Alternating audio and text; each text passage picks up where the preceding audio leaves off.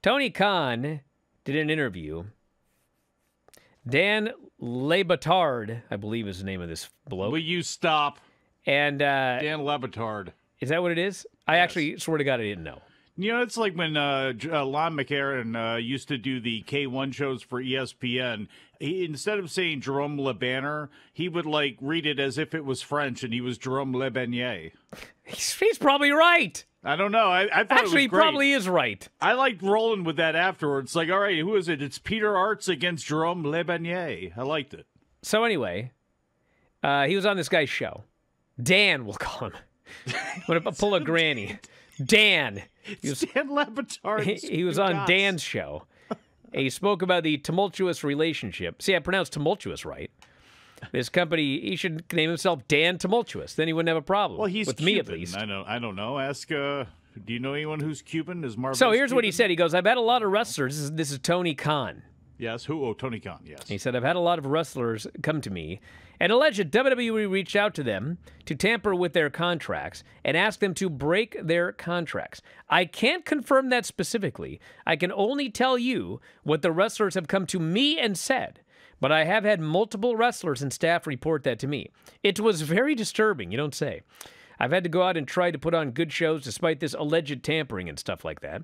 Frankly, I don't think it stopped us because the quality of the product and the quality of the shows is at an all-time high right now."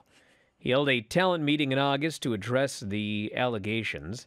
And then Chief Legal Officer Mega sent out a email to Nick Khan and Stephanie telling them, quote, not to tamper with AEW talent. He said that the wrestling war leads to exciting television. He says, "I think wrestling fans at the end of the day appreciate that a lot of what happens in wrestling shows is sometimes story, and that's why people like watching the shows. They like the stories, the exciting matches, especially the combination of the two. Now, what's interesting is a story that is the most real, the most intense, the most hatred in all of pro wrestling is that between the two wrestling promotions.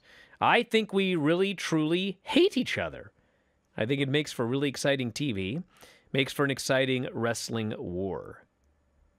So he talked about the New Japan partnership and how Nick Khan attempted to basically take the New Japan partnership from AEW to WWE, which, by the way, was part of, this was May of 2021 that this happened. And he said, "I called New Japan executives. I said, is this true? Did WWE call you and try to get you to turn on me?" And they said, yes. And I said, okay, well, are we still doing the stuff we had planned? Because at the time, we had a match set up for Wednesday Night Dynamite. There was going to be a New Japan title match in AEW. It was the first of many such matches. And they told me, no, we don't trust them. We want to work with you, and we want to stay with you. And ever since, our relationship has been incredibly positive. So, do I think that WWE hates AEW? I don't think they hate them. Would they like to crush them? Well, of course. And I mean, you know, this is Tony saying they hate each other, so that tells me that he hates them. No, it doesn't. Well, I mean, if he tells says you that Tony Khan is a promoter, because here's the deal. Like, this is not worth hate. It really isn't. It's business, okay? Maybe he hates them. It's look, from a business point of view, from the mechanics of the operation, I'm sure WWE does want to roll over and kill AEW, but the fact of the matter is there is a human element to all of this stuff, and we are all better off.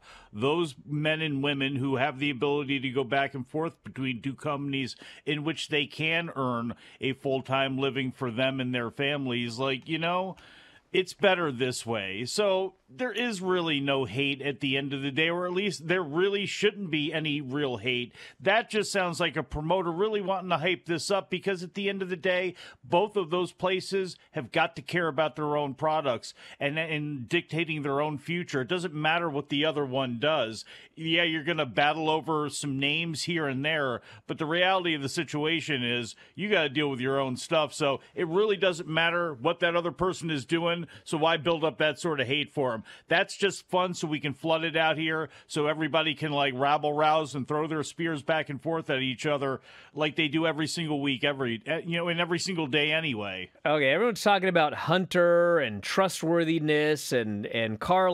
Listen, everybody, did you hear the interview? This is all separate stuff. The interview, this happened in May of 2021. So this had nothing to do with Triple H. It had nothing to do with later Carl Anderson and the Never. Things are obviously different now with New Japan and WWE. Now they're obviously willing to do something with each other.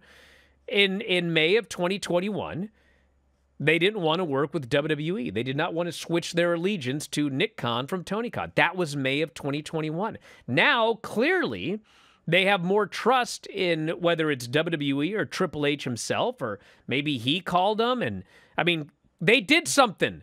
They had Carl Anderson go and defend the never open-weight title and then lose it. So they are clearly now willing to do something together, but they weren't in May 2021, and these are two totally different situations here. And you're also listening to Tony Khan's version of what his conversation with New Japan was. You got to remember, New Japan does not really work incredibly well with people and, work real well with new relationships, okay? It takes them time to, warm up to you. We saw what went down with Kidani and everything, or actually before that with, what was his name?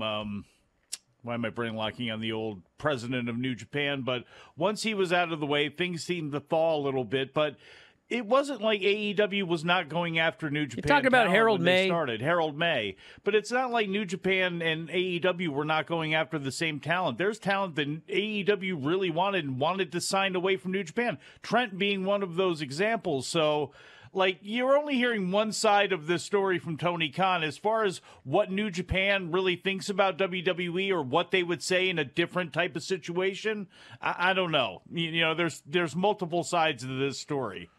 Knock, knock, who's there? Ric Flair. Ric Flair who?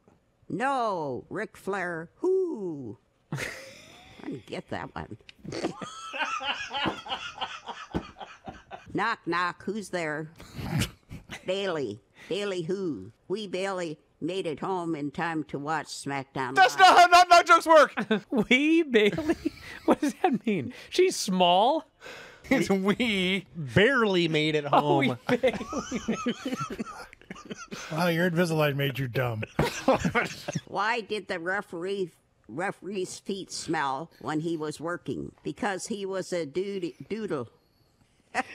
What? Because he was a doodle. His feet smelled because he was a doodle. Yeah, I don't get it. What? See, these are so dumb that they're funny. Am I high? I drove here. I think I was sober when I got here.